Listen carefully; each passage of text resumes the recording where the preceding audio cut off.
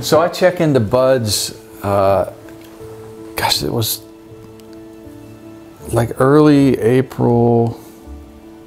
God, what year was that when you were in? You were probably just through Hell Week. I got to Bud's in 93 and went to Hell Week in 94. 94. So yeah, April 94, whatever the fucking date was, check into Bud's. And the first, so you check in as just a dumbass. In the check-in process, you kind of package and you're all, oh my gosh, what am I going to go through? And nobody's hammering you yet. Right. And you have to go to medical, which is maybe 100 feet across the compound. You go to medical and I'm just sitting there in uniform. And you're in a Navy uniform and then the trainees are in whatever kit that they're in. And I see class 193 with their red helmets. I think they were blue at that time. They're blue, probably, yeah. Blue helmets, and there was only like 6 or 7 of them. I'm like, okay, I wonder if that's the whole class. And then class 194, which is what Dan was in, there was probably post-Hell Week 30 or so. 30 at that time, yeah, I think so. And I'm like, okay, so there's an attrition. And you hear about the attrition, but you don't realize it until you're there going, oh my God. But now there's like 112 of us that haven't classed up. Right. Big numbers, and then there's 6. I'm like, oh my God, that's legit. And you reminded me as just somebody short. Were you like the shortest guy in the class? I was a smurf for that, yeah. And I was like, okay, so there's this going on, and you're seeing the whole class play out, and nobody looks like what you think a SEAL is going to look like. And no Charlie Sheen's there and all this, because that's the only thing that you knew before there was no internet. There was no cell phone or anything at that point in time.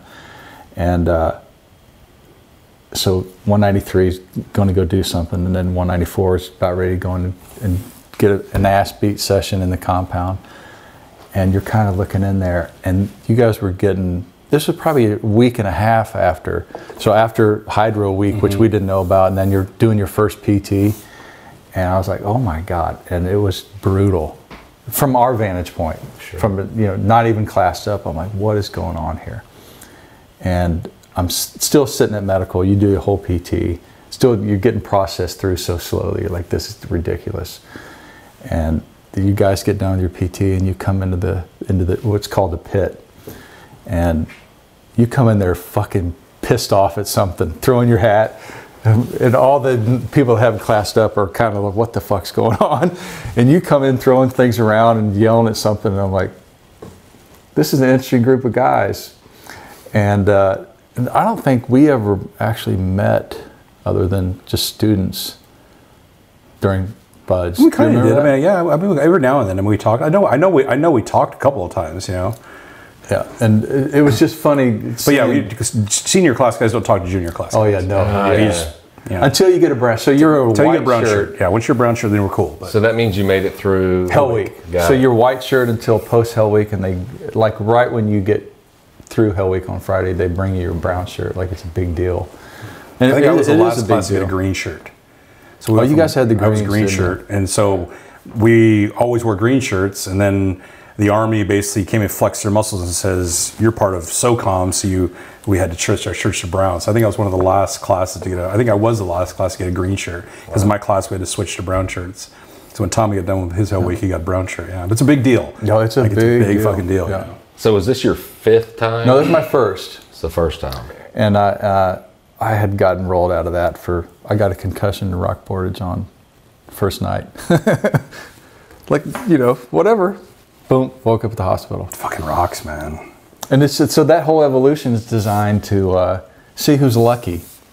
Do you remember reading all that stuff from past, like even back to Draper Kaufman that was in the first phase office? All those books that he had, or notes that he had written. Was that in the office? God, that was weird. I did everything I could to not go in that office. Yeah, you were advanced training instructor, but he was an instructor off cycle. So back to the thing.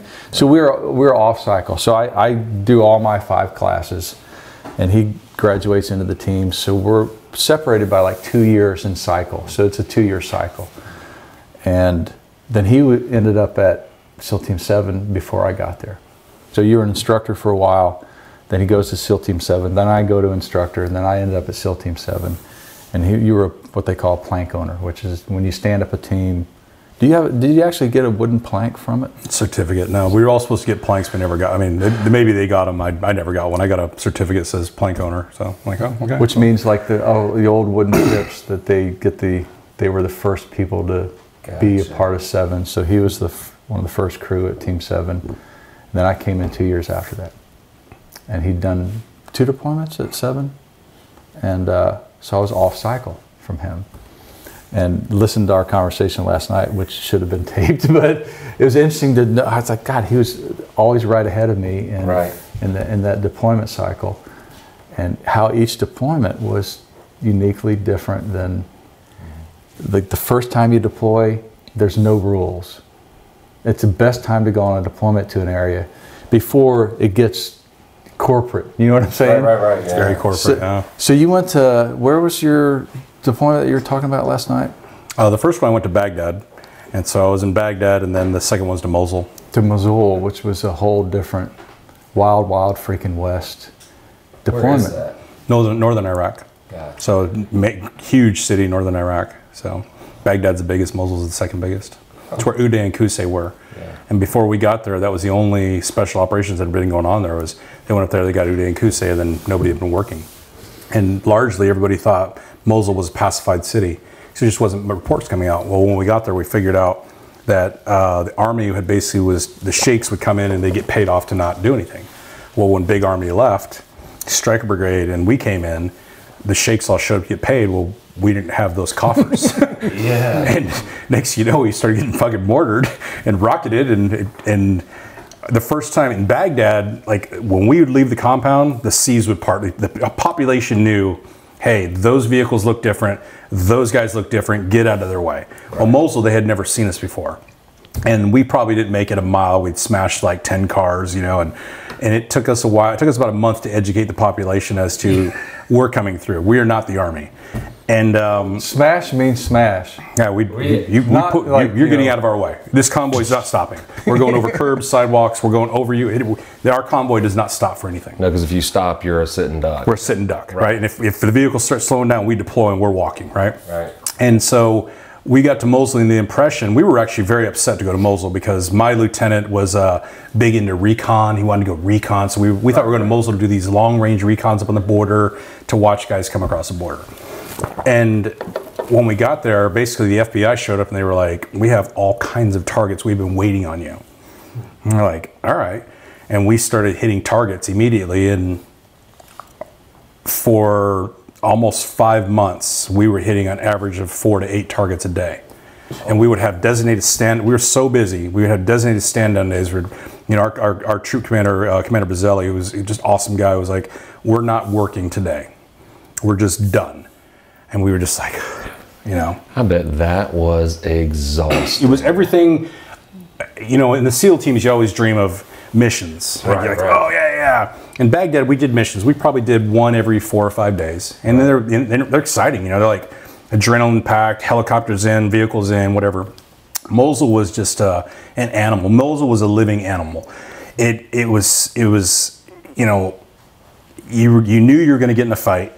We were so thin, we were hitting, the target started like hit one target, then that target led to 2, then that 2 led to 4, and then you found out, hey, these 8 houses in this area are a cell. How do we hit all 8 at once? Okay, you know, in a SEAL team, you train for a whole platoon to do an entry. Right. Well, now you're like, you 4 guys are going to hit this house, you 4 guys get in that house, you 4, and you're trying to do it all simultaneous. Then you're rearming, reloading, then you're going onto another target set that night. And by the end of it, it was so bad we weren't taking Humvees out anymore because IEDs, obviously, we were taking taxi cabs, garbage trucks, we had a bus, we had a bread truck.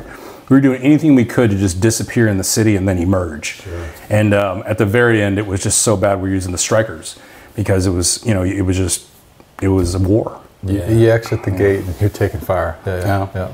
Unbelievable. So when you got there, you said the FBI had the targets, so they had like 100 plus targets. Yeah, so it was really weird, right? In Baghdad, all of our targets came from the agency or Army intel, right? And it was very traditional. When we got to Mosul, literally these guys showed up and like, are you guys agency guys? They're like, no, we're FBI. I'm like, FBI? well, what are you doing here? Right. And it was just kind of comical that one of them was a former SEAL, and he knew we were coming. And so had that relationship not existed, I don't know if we would have ever done the work we did in Mosul. And so they showed up, he was literally leaving, and they came there like, we heard you guys can go hit targets. And it was funny, there was probably, because that troop had been sitting in Guam, and I had flown there to get them trained and bring them back to Iraq. So they couldn't hit targets. Like 5 of us could hit targets. The rest of the guys have been sitting in Guam on vacation. So we were like, sure, we can do it. Like, yes. And it was, you know, the first missions, we had the Polish Grom with us. So we would basically be the liaison with the Polish Grom. Grom would hit one target, then the 8 of us would hit another target. And then when the rest of the guys came in, it was integration time, but it was literally, you know, trial by fire, learn with a garbage truck with a fire hose. And the kids did great. We had outstanding young men, and we just had a blast. It was real. It was every day, and it was. I call it, you know, compared to Afghanistan, I call it a gentleman's war, because it was literally like, hey, we're gonna go like 20 minutes over there, grab this dude, and we're gonna come back and hang out and party. Yeah. Where after Afghanistan, you're like, we're gonna walk for 5 days, get this guy, stay there for 5 days, and hopefully get home somehow, you know.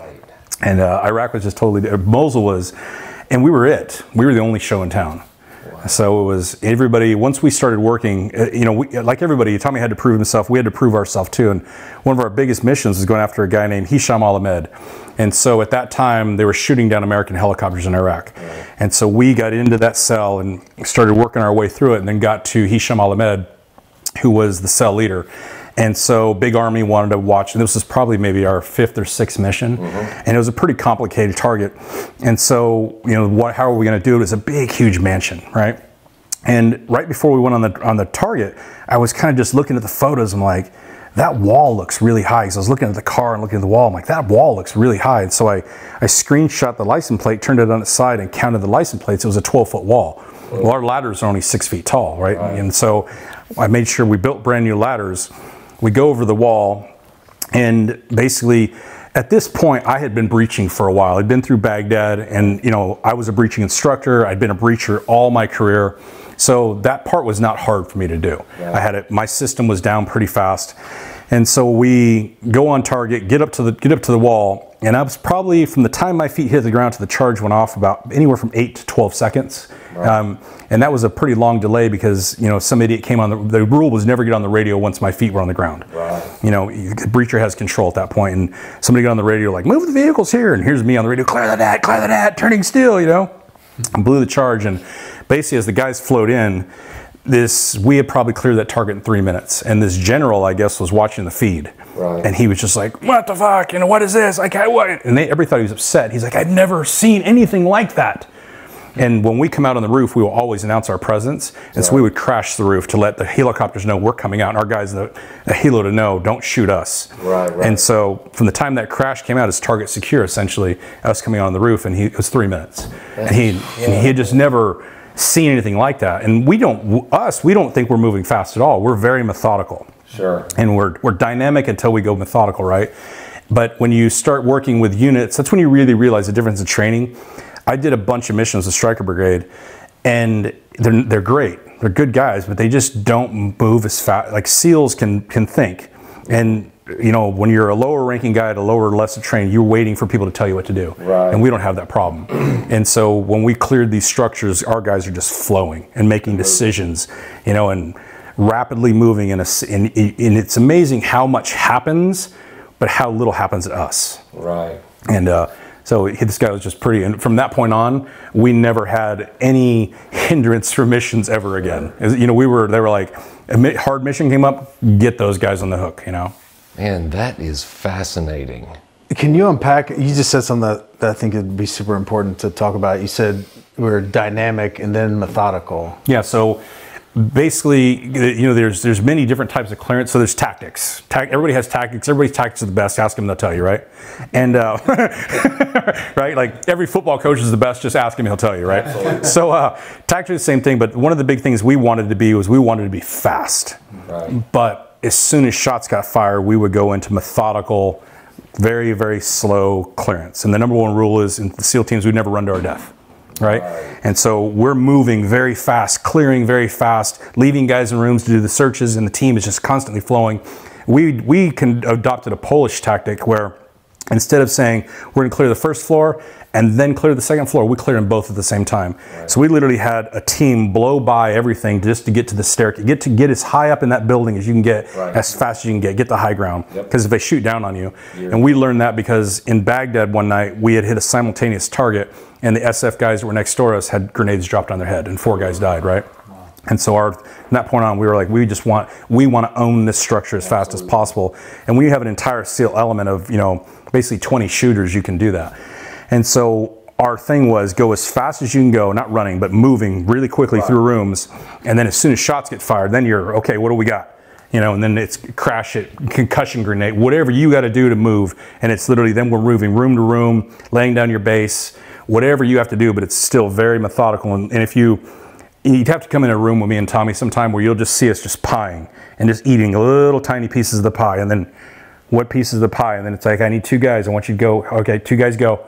And then we're moving little tiny pieces of the pie. Right. Because when you're patient, bad guys are impatient. That's right. And eventually it's just, I'm going to be patient. I'm in no rush. I'm in no rush to die. And you win that way. But speed is your friend. Violence of action is your friend. You be violent and you're fast until you can't. And when you can't, then you'd be methodical. That's incredible. That type of thought process, Tom, is exactly, we're seeing people, especially in this country, because this is the only one I get to go to right now with everything going on with COVID-19 and all of that. But with people crippled by fear and not taking any action, it's been a conversation we've been talking about. But that thought process where it's in the training, right? And your training sets you up to be able to do that. And you did it so many times, so many thousands of times, and you weren't waiting on someone to tell you what to do. And I think that a lot of people get stuck in that. They're waiting for someone to tell them to take action. I was very lucky, the SEAL teams ebb and flow when it comes to leadership, right? I was very, very lucky in that my first platoon I did, the leadership in that platoon was probably nothing that anybody will ever experience again in the SEAL teams. My OIC, officer in charge, had 4 platoons, which is unheard of, right? So he was on his 4th platoon 2 times as the platoon commander. He's now one of the most highly decorated case officers in agency history. Wow. My platoon chief had 9 deployments. My LPO was on his 6th. Everybody else was on their 3rd, and then there was us new guys. So now in the teams, you could probably be a chief on your 3rd deployment. Right. My platoon chief had 9. Wow. So what I learned in that platoon was, 1, be the best at basics, but 2, the only bad decision you can ever make is indecision. And Georgie would just preach that to us. He's like, don't wait for me to tell you what to do, just do it. If you screw it up, who cares? Just fix it. Yep. But don't just stand there with your hands in your pocket and go, he's like, that's not, and he would just say it, you're a SEAL. Solve problems. Yeah. And I want you to screw it up. Wow. But don't just stand there and wait to be told what to do. And it was everything. It came from throwing the trash. We were treated very harshly, but I look at it now and it was just awesome. Like, to be able to be told, you go clean the toilets. It's very humbling, but then you go, I get it. Never be bigger than the smallest task. And when we were a shipboarding platoon, so back in the day, like I told you earlier, SEALs floated. So we floated on ships, and that's all we did was CQB. It's CQC now, but CQB back in the day. And so clearance was just second nature, but that was, these ships are so big, you'd end up getting separated and have to, kind of caterpillar, slinky. So some of the team before, you're kind of catching up. If you're rear security, you're just running the entire time, getting guys out of the rooms, getting back in the train. And that's all George would say, just make a decision.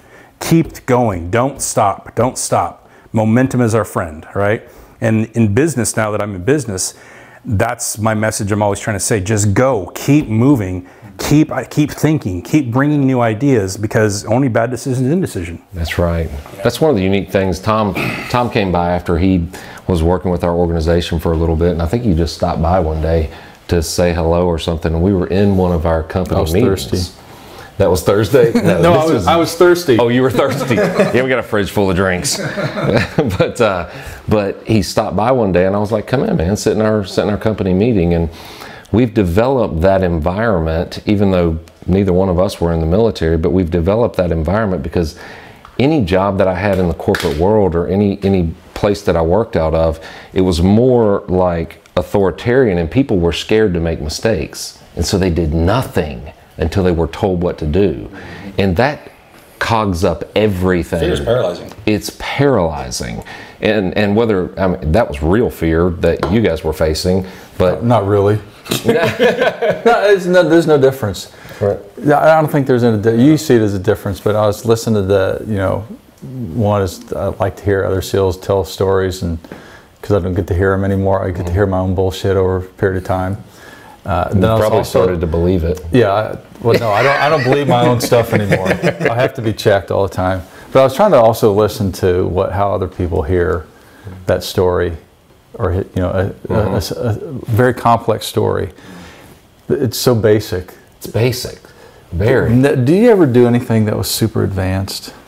Like whatever the fuck word advanced I look at things now and I'm like, holy crap, did we do that? But at the time, they're not advanced because it's a piece of a pie. Yeah, right. Like we're going to jump out of a plane with a duck, get on the duck, drive in a certain way, go on dive status, go to dive status, cross the beach, go back on dive status, plan a limpet, come back, blah, blah, revert, but get back to a submarine.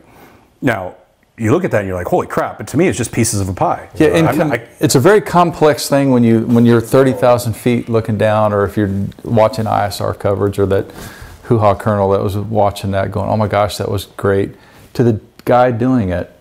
It's so elementary level. Mm-hmm. And it's only to me it's only do the basic stuff and do it rapid.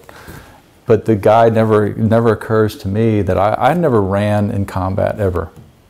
I don't ever remember. I remember being exhausted, but never running, and never yelling like you see in the movies. Hey, move, go! None of that shit. You probably yelled, but I never. I yelled to get people's attention, but I was always one of those guys. Talk to myself first. Right. Calm down. Yeah, always slow down. Calm down, and then I would talk. Because it's a funny story how that happened. It wasn't because I'm this great, it was, I called myself on the radio one night. we were getting the shit handed to us, and I'm like, taco! I called myself on the radio. It was my first gunfights, and I called myself on the radio. I've had two funny stories like that, but and Joe Morales, brand new guy, he's like, Taco, you're calling yourself. Yeah, but if you had answered, that would have been that funny shit right there. And so, I literally, you go from, it's just, and that's the SEAL team. So like, brand new guy's like, you're calling yourself on the radio, and you're just like, I just called myself on the radio, didn't I? Do you remember what you were thinking? I was thinking we're in a really, really bad position right now. The vehicles were in L, and the guys shooting at us were between us. And I saw it coming. Right. So we had made the turn. I saw the guys, and I was like, and I'm trying to get on the radio to tell the guys, stop, stop, stop. And then I couldn't get in contact with them. And then I saw these guys come guns up, myself and Eric Muller deployed. Shooting started. When we got back in the vehicle, we started getting shot at. And so I was trying to call them to say, hey, we're going here. And they weren't answering, but I was basically saying, Taco, Taco. Because your blood, your heart is going. Yeah. Eric Muller just launched a rocket. We just initiated, and it's a gunfight. And we were in civilian cars, soft skin cars. We're in civilian clothes. And there's an Army element about a mile away. I'm like, this is just, everything is bad right now. Yeah. Our entire safety was disguise. Right. Our entire safety was not getting gunfights, right? And now we're in one, and we're in the worst situation possible. They're between the two elements. And and I heard the trail vehicle. Probably what got me really spun up is I saw the trail vehicle, Andre Gomez, it's all on video too. I saw Andre Gomez hit it in reverse, and I heard the tires screech. And I'm like, did they just flip? And so, I just called myself on the radio, basically. I don't know what my thought process was. What's going on with my guys? I guess I don't know. You're trying to orchestrate it. This is how I'm listening. I'm the element. I'm the element leader, and I'm like, now I'm in the biggest, Tommy and I were talking about it, that like, once they're between you, you're in a bad position. Right. You know, because we're always trained, don't shoot the guy dressed like you. Well, now they're right between us and we're in an L, and I got buildings all the way down one side of me. I got people running at us down the street. I have a vehicle that just went in reverse. It's getting shot at. This is not what I had planned. And so then it literally, you know, after I calmed myself down about 2-3 seconds later, go to the plan. What's the plan? Let's get to the rally point. Yeah. Right. Let's get to the rally point, you know. You find the basic elements that are so frustrating to find when you try to orchestrate things. And what I realized in the teams, starting at team 2 and then going to be an instructor, if you have to explain yourself, it's already lost. It's already over. You're done. So yeah, I have a rule for that, and I've used this rule my entire career, and it makes sure that I make sure that when I'm talking, people understand what I'm saying, and that they understand what my breaking point is. And it's very simple. If I tell you something once and you don't hear me, it's my fault because I didn't tell you direct enough. If I tell you something twice, you didn't hear me, it's my fault because I didn't stress the importance of what I was trying to tell you. If I tell you something a third time, you didn't hear me, it's your fault because you're too stupid to listen to me the first 2 times, right? And that's the way I was raised in SEAL teams. Right. Listen, hear it, do it. yeah. Ask questions later. And one of my biggest pet peeves, I'm sure it was his too, is I had a guy up in Mosul that I had a confrontation with, another SEAL, because nothing bothers me more than somebody showing up to the plan and then interjecting. If you're not part of the plan, if you're going to be in your room sleeping, don't show up to the plan and start giving me your thoughts. Right. That's the wrong time to do it. We're getting ready to go out the door, and they need to hear commonality and unison in the plan. That's right. And so that's my biggest pet peeve, is be part of the planning or just shut up. Because I don't care. And then if you don't like what the plan was, when we're done, then tell me, give it to me. I want to hear it. I want to tell you, tell me everything I did wrong. But don't tell me before we've done it, because you weren't part of it. Man, you just voiced that. That is how I feel. Oh my gosh. Man, when we put a plan together and then somebody tries to interject like how this should have been done or that should have been done or this is the way we should do it, it makes me want to come unglued. Mm-hmm. As though the plan was just whipped together. As though we seconds. just, yeah. No, we just. But I think it's such an interesting parallel to business in general, especially business right now, because I feel like so many people are trying to be methodical first before they have the ability to be dynamic. And what they're doing in that methodical process is they're coming up with problems that don't even yet exist. Mm-hmm. That you can't solve until you start moving. Yeah, but but you never move because you can't solve. And like what you said, when you get to a building and you've got 4 buildings you're trying to take and all this other stuff, you're not thinking about that. You're just thinking, I got to get to this part of this room, and then I got to get to right here. Then I got to get to right there. But most people are thinking about, I've got 4 buildings I got to take. I got to do this. I need to plan all this out. I need to know everything, and then I'll be dynamic. But you'll never get there. Yeah. No. How far ahead would you, other than planning, meaning when you're sitting around the table planning out before you go into the field, once you're in the field, how far did you try to look forward tactically? I know strategic is a different thing. 100 meters. I always knew what the 100 meters. I always had the plan in my head. Like the plan for me, and this would probably come off the wrong way, but I'll make sure this is how it worked for me. I never really looked at timelines because I knew timelines were going to change. That was just a guideline for me. Right. The plan was a guideline of what, in a perfect scenario, what was going to happen. Right. Like I knew where I was going to get dropped off, which is probably going to not happen. They're probably going to drop me off in the wrong place. So cool.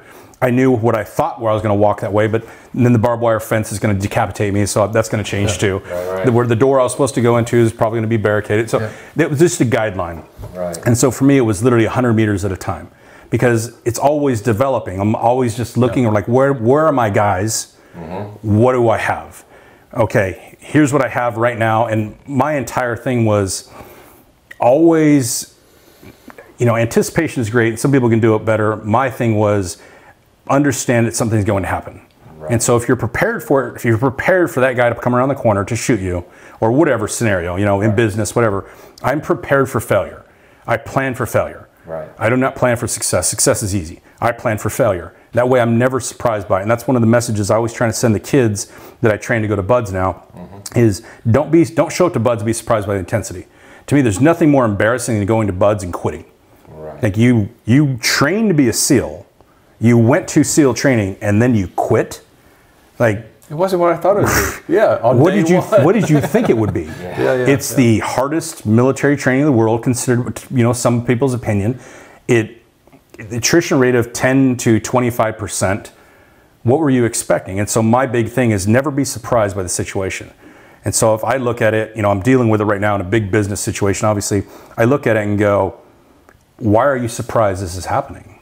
Right. And I'm not. I thrive in those moments. I really look forward to when things are kind of going chaotic for it to be, not because I can solve problems, but it's like, okay, I'm going to solve I'm going to move these glasses here, and that's the problem I just dealt with at that moment. Right. My eyes are blurry. I'm going to put my glasses on. I literally think that way. I'm very, very simplistic in my thinking, knowing that if I solve the first problem in front of me, I'll solve the 100th problem. Yeah. But if you look at them all, fear. You can't even get started. Yeah. And that's the thing is, it happened to me the other night.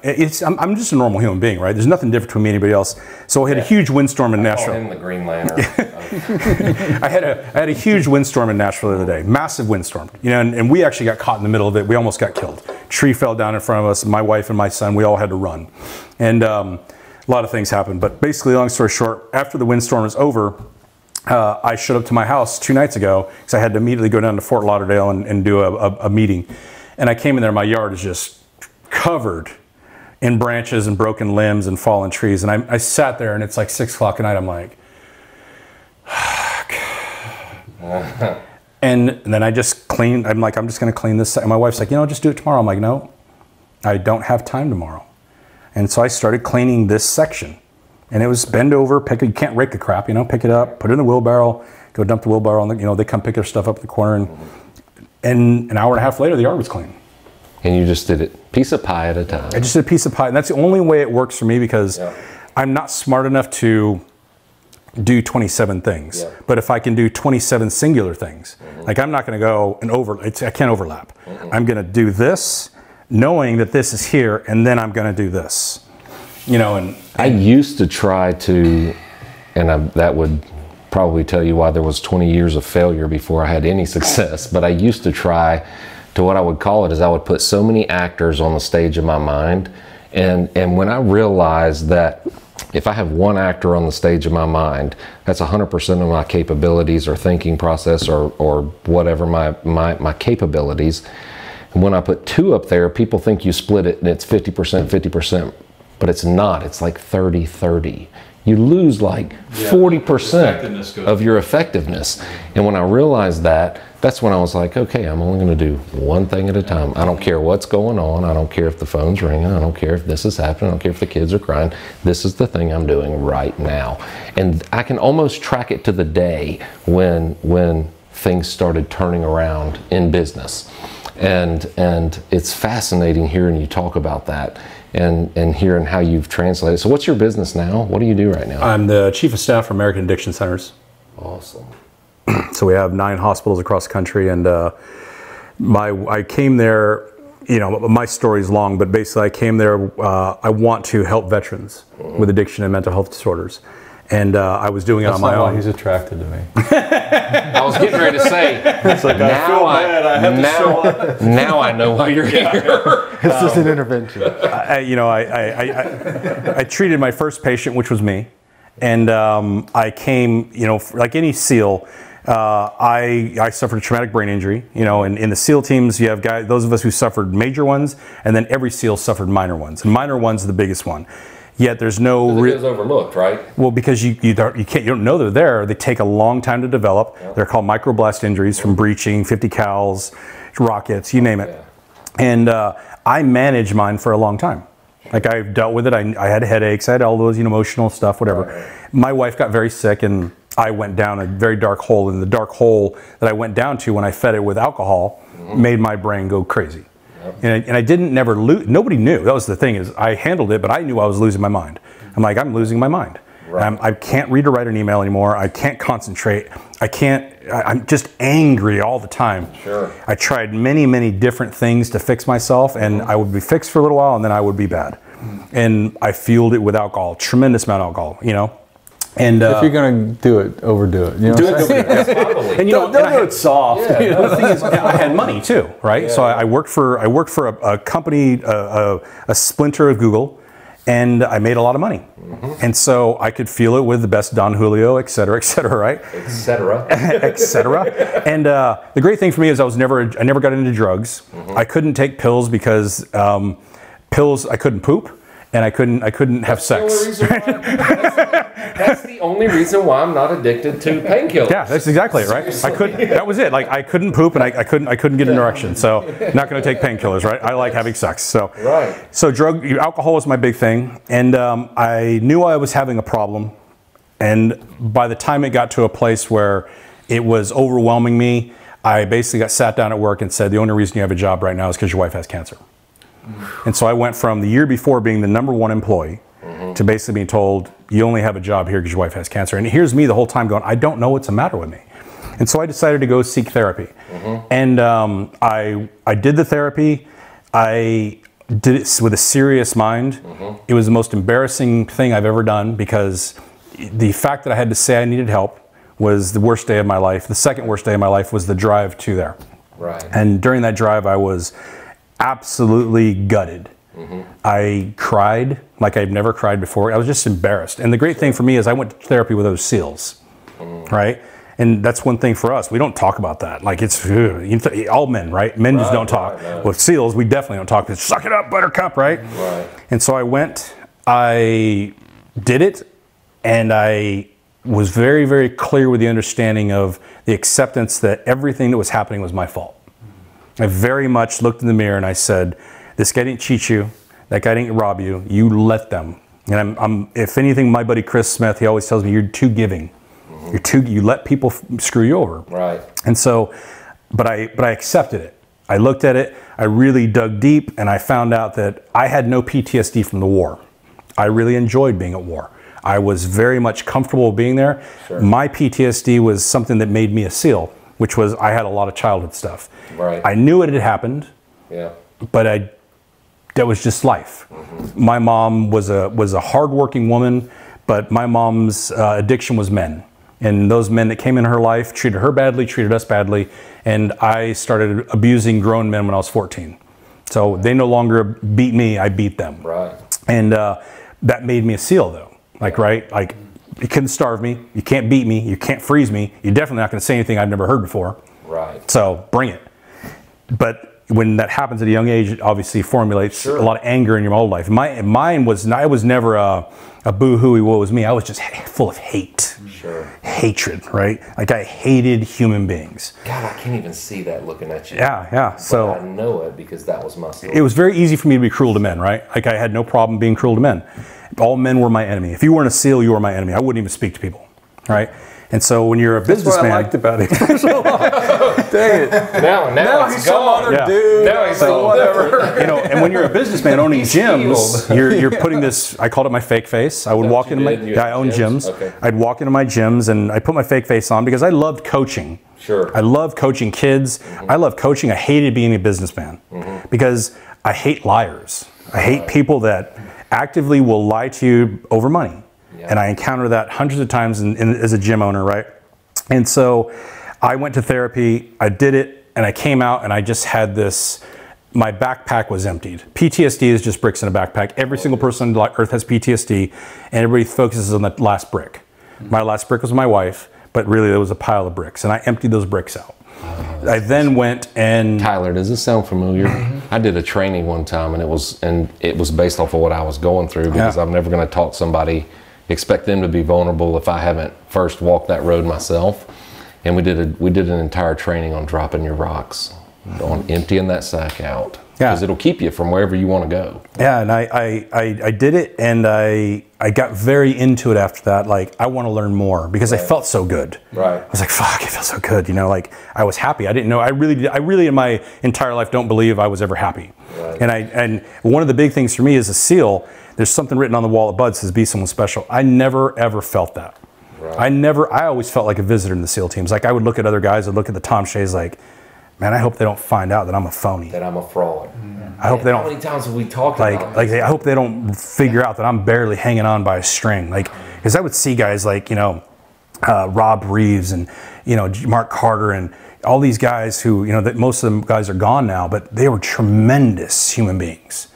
And I would look at these guys and like, I'm not a quarter of them. Like Jocko Willink. Like I did my first platoon with Jocko, and Jocko is the real deal. He's a neat guy, man. Right? Like he's the real deal. Like I went to combat with Jocko, and when Jocko was an E5, Jocko was the best SEAL I had ever met. Wow. And I was just like, I hope they don't figure out that I'm like hanging on by a thin thread, right? And I then got very into the understanding of what was going on in my brain. And I started researching. I'm kind of a nerd. And I then went to stem cell therapy. And that's when I had this epiphany. I understood that by not fueling my body with a poison and alcohol, and then healing my body with the true nature of the injury, which was at the joints, my life just got better. And then I really started always telling myself positive mental attitude. Now we hear it all the time, but I never believed, I never did it. Right. And I really started saying, those problems aren't your problems. Don't let that bother you. Who cares if that person cut you off? And I would just have conversations with myself, and every day I felt a little better. I felt a little better. And I came back, and I was working on Sergey Brin's personal staff. And I got asked to start helping other veterans. And I started helping other guys, and it just made me feel good. It made me feel good to sit with guys, tell them what I had just done, not talk about the better life, just like I got help. And you can too, and let me help you. And it was amazing how many guys called me. Guys who I did my whole career with, guys who were not young SEALs, older SEALs. And little by little, 3 and then 5. And then next thing I was really overwhelmed. And I called Michael Cartwright, who I had met at a SEAL Fit event years ago, beating the piss out of him. You know, he had a midlife crisis and always wanted to be a SEAL, so I tortured him for a weekend. You know, I called him up. I'm like, you own all these addiction centers. I have a bunch of my friends who need help. He's like, we really don't dabble in the VA. We try it. We just don't know how to do it, et cetera. I'm like, well, I know people. I called. One thing led to another, and the day I got promoted at Global Support Development, which is a private humanitarian team at Google, I was with Michael, and I'm like, I just got promoted to Chief of Staff. He's like, screw that, come work for me. And I remember kind of sitting there, and he's like, anything you want, tell me what you want. And you know, I'm at a point now where, you know, I make money, but that's not my focus anymore. Right. When I was focused on money, I was miserable. Right. And now that I'm not focused on it, I make more than I've ever made, but I don't care. Right. Like I drive a Toyota, I wear a broken Garmin watch, and I wear t-shirts and jeans. Like that's my gig, right?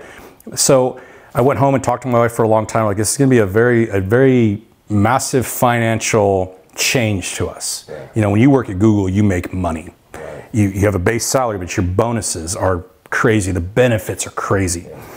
They take care of people. They take care of people. They take very good care of people. And I basically said I want to help people. And so I went to American Addiction Centers and have now been there. And I went there. Michael's my friend, and he was very clear. He's like, this company's struggling. I don't know how long we're going to be here, so I'll make sure I have an exit plan for you. Don't burn your bridges there. Make sure you do it the right way. And he's like, but I really need your help. Man, that's honorable. And so I went there, and what I discovered was, and Michael loved to tell me this all the time. He's like, you don't know this business. You're a small business guy. I'm like, the toilet paper costs the same, bro, and you pay triple for it. Right. And that's the way I attacked the problem. Yeah. I didn't attack it because he was always like, we got to make more money. Got to make more money. I'm like, you got to stop spending money. Right. You plug the holes up first. It was just it was a leaking bucket, and little by little I started plugging tiny holes that I never really thought about, like shredded boxes. Shredded boxes are the first things I had. I'm like, we pay $225 per shredded box. We have 16 shredded boxes. Why? We only need 1 per department. Well, you know, I don't care about convenience. I've always been that guy. Yeah. Copier machines. I think we had 1,000 copiers for 4,000 employees. What? You know, so free coffee. I'm like, you want coffee? You can go to Starbucks. Right. And I just attacked problems. You know, shirts, embroidered shirts. I'm like, do we wear a uniform? No. Well, then we're not paying $35 for a Nike embroidered shirt, giving it away to the employees. Right. And I started attacking every little problem like that to the point where I got to a point where we had started cutting millions of dollars off. And the final part was the IT budget, which IT is the biggest budget for everybody, redundancy. So convenience was the big thing. Well, Slack is convenient. We have Microsoft Teams. Yeah, but Boom. Well, you can't have both. Well, we have Zoom and we have GoToMeeting, Microsoft Teams. I'm like, get rid of all redundancy, gone away. And probably upset people along the way, but I don't care about that. No. I had a focus that I'm going to. That's obvious. There's my goal was I want to have a company where I can treat my friends, and if this company keeps going, it's going to be gone. It'll be gone. And so I just eliminated a lot of stuff. And the final part, which was the focus that Michael brought me into, was change the leadership, evaluate leaders. That was one of the very final things I did. And because the focus was on downsizing the workforce, and it was all about cutting $30,000 to $50,000 employees. I'm like, hang on, that's your workers. And I just kind of looked at it going, let me start reading people's emails. Not reading them, but just how many emails did this guy get today? How many did he answer? Oh, I got 3, and he answered 1. So this is a vice president. I pay him 200 G's, and he got 3, answered 1. Okay, give me the week. And I literally started looking at that. And I go, okay, who's the guy below him? Let me look at his. That guy had got 100, answered 120. What's he make? What's he make? And I got rid of pretty much every VP in the company and every director in the company. And then I gave the managers below them raises. Yep. And we cut, by the time it was done, $117 million off the budget. With very little effort. Very, very little effort. And now we've cut another $7 million off. We're finding new avenues of revenue through, stuff that was always there. We just signed a contract with NFL alumni. I brought in my friends, guys who I know are great leaders. They're not the smartest guys, but what they are is they're men. They're family men. They love the people around them. They treat people well. And people don't understand how you can invigorate a workforce by treating people well. You can be the smartest asshole in the room. That'll create a culture that will cripple a company, and it's gone. Yeah, it's gone. I mean, look at Elon Musk's senior leadership staff, the turnover, because he works them to death. Yeah. You got a guy who sleeps under his desk and expects you to do the same. Well, people go to Tesla to get a job to go somewhere else. That's right. And you look at these companies, a lot of those companies, they get a job there to go somewhere else. So I approach it, and I brought my friends in, guys who I look at for mentorship. Right. Derek Price is a big mentor, family mentor for me, because I look at the way he treats his wife. Yeah. And I'm like, I strive to treat my wife the way Derek treats his wife. He opens the door for her everywhere he goes. And I asked him one day, I'm like, why do you walked around the car to open the door for your wife? He's like, that's my queen. And that struck me. Little things strike me. Right. And so as I've come into this company, I've come in with that attitude that I'm not going to change the company, I need to change Dan. If I can change Dan, because I know who Dan was for 20 years. Dan was a jerk for 20 years. I blame myself for absolutely everything. I mean, I look at things that I said and did in the past, and I look at it from a very realistic standpoint. Everything that I did wrong was either the day I was drunk or the next day. Right? And I've cut that out of my life. I've been sober now for well over a year. That's incredible. I look at anger and I go, you allowed anger to rule you, so every time you were given a great opportunity, Sailor of the Year, Sailor of the Quarter, you're the one that screwed up. I never got one of those awards, even though I was nominated every time, because I would go and be floating on top of the world and be like, this piece of crap, at the wrong time, wrong place. People are like, that's not our Sailor of the Year, Sailor of the Quarter, right? And I did it to myself, and I look at that now from a very realistic standpoint going, the last 20 years, the failure of the last 20 years is going to teach me to be the success of the next 20 years. I love that failure. I'm so thankful for it, because I'm like, I was so immature. I was such an immature SEAL. I was such an immature businessman. And now I go, that was the best thing I ever learned. Like I said, I learned more from bad leadership than I ever learned from good leadership. Right. And I look at that now and I go, I've made that mistake. Don't do it again. Like I typed the email the other day. I typed it and I read it and I'm like, delete. I probably should do that more often. Like, I did. Oh my God. I typed it, I read it, and I deleted it. Yeah. And I sat there and I go, this will do. And I was happy. I got it out. It's out. Don't hold it in. But it ain't going to change it. No. That guy is unchangeable. Right. You're nearly a 60-year-old man. You work for me. I'm 13 years your junior. You answer to me. There's a reason for it. There's a reason. There's a reason for it. So me typing an email, saying the truth, I'm just going to make a change. That's all I'm going to do. That's it. I have what I need to know, that you have peaked out at the ability of your level, and now I'm going to make a change, and I'm moving on. Get on the train or get out of the way. I'll carry you. I'll pick you up and put you on the train. I have no problem doing that. But if you are trying to hold up the train, I'm going to run you over. I love it.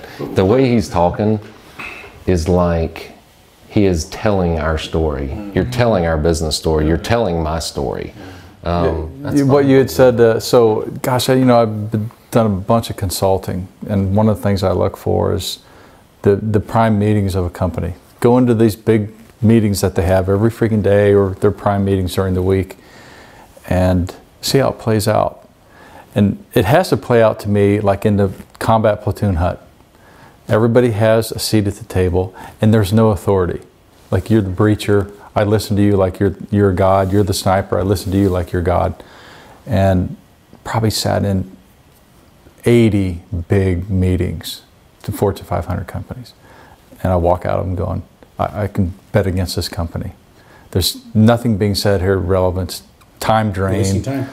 And so Joe invites me into this meeting. I had no intent to sit in there, so he come in and sit. I'm like, I just saw him outside oh pilfering through our refrigerator, and I was like, hey, Tom, bring that drink you're stealing in here. And so I sat in and I was dumbfounded that it was like a team guy meeting. And Amanda's his COO, runs the company. She runs the company. I'm like, that's the way it's supposed to go. It's not the boss going there and being dictated, dictating anything. And it was very fluid, and everybody had a say. And you actually just changed some things that were, I prioritized, boom, this is what we're going to do. And I was like, that's lethal. And then I started doing more butt sniffing of what Joe was up to. And it was all centered around the people of his company, and they just happened to have a product that they sell that's secondary to the people. I'm like, man, that was what the teams were like. It was all about the platoon, and you happen to go either in the water or in air or wherever they throw you. I don't care. We're just going to keep the team alive, and then where we go doesn't matter. That's the big thing that I take into the job that I have now is, in the teams, we didn't care about the mission. Right. Like, we don't care. You want us to go on I did garbage truck missions. I've rowed a boat. I've taken a taxi cab. I've walked. I've done everything you can think of in the teams. I didn't do a free fall mission. I was the only one that never did, right? And we never talked about that. It was us. Yeah, like, right. we looked at each other. They give us a task. Like, it was never like, can you do it? Like, people did it. Like, you guys can do it. Like, it just kind of like looked at them like, did you just ask that question? Yeah. It's us. Yeah. And I'm trying to get people at my company, and I'm so lucky. I work for a guy right now, our new CEO named Andrew McWilliams. Andrew's a money guy, and I love money guys because they're data driven, right? Andrew is soft spoken. I just saw him lose his temper the other day. It was awesome. Yeah. And I've been trying to get Tyler to lose his temper for years. Right. But I can talk to Andrew because I know money. I talk money, and Andrew's data driven. Here's the data, go. And Andrew basically is like, that's my go. Okay. And here's the problem, go. And I go. And I look at Andrew, Karen Abbott, who's our chief legal officer, and Dr. Larry Weinstein, who's our chief medical officer, and I look around that room, I'm like, I'm amongst team guys right now, because they're all just dragons. They're all fire breathing. And, there's people on the team who, when I came in, I was told to get rid of them. Not on the leadership team, but a little bit lower. And I now look at some of those guys, I'm like, all you needed was a hug.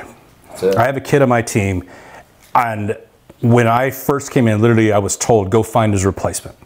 And I'm like, hold on, that's not the way I work. Nobody makes my opinion for me. I learned that the hard way. And I analyzed this kid for a while, and what I found out is he's brilliant, but he had been beaten down, overridden, and not backed up. And so I made a decision that is probably could have cost me my job, because the person I stood up against is like a protected employee. Like, sure. And I don't care. You're not, man. Like, fire me. I'm just telling you the truth. Tyrant, good guy. Yeah. And good guy answers to me. Nobody tells him anything to do. Right. Nobody. And he is just a rock star. He solved a problem this week that is that the financial benefit of that problem will resonate for 2 years. I gave him a task. I'm like, because I run hospitals, and one of our hospitals, a significant amount of the nurses have walked off the job. Sure. And it affects our revenue, right? It affects the amount of people we can help, which is the mission, but you know, we have to keep the lights on. Right. And I'm like, I need you to find me 5 nurses by Monday. And this was on Wednesday. Yesterday, send me an email, I have you 5, they start on Monday.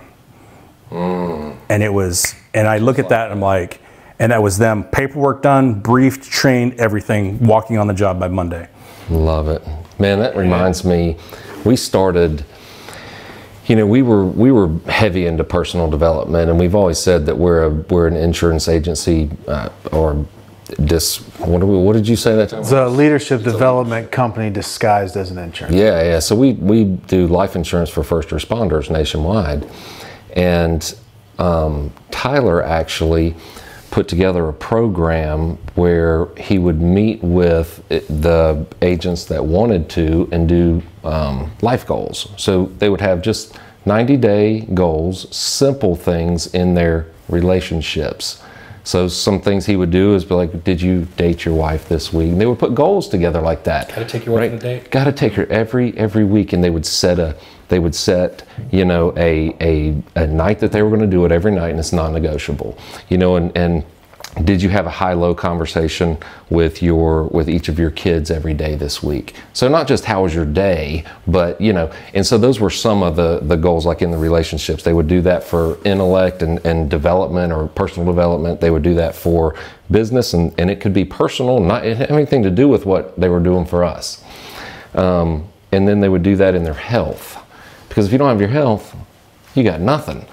And so we started doing that, and Tyler put this program together, and we tracked, and we didn't do it for this reason, but we just wanted people to be happier, because I started looking at some of the people that I had taught to make $500,000 a year, $600,000 a year, that were working at Walmart before. You know what I'm saying? And it's not bad to work at Walmart. You do what you got to do, but that's a different lifestyle. And they were destroying their life. They were unhappy.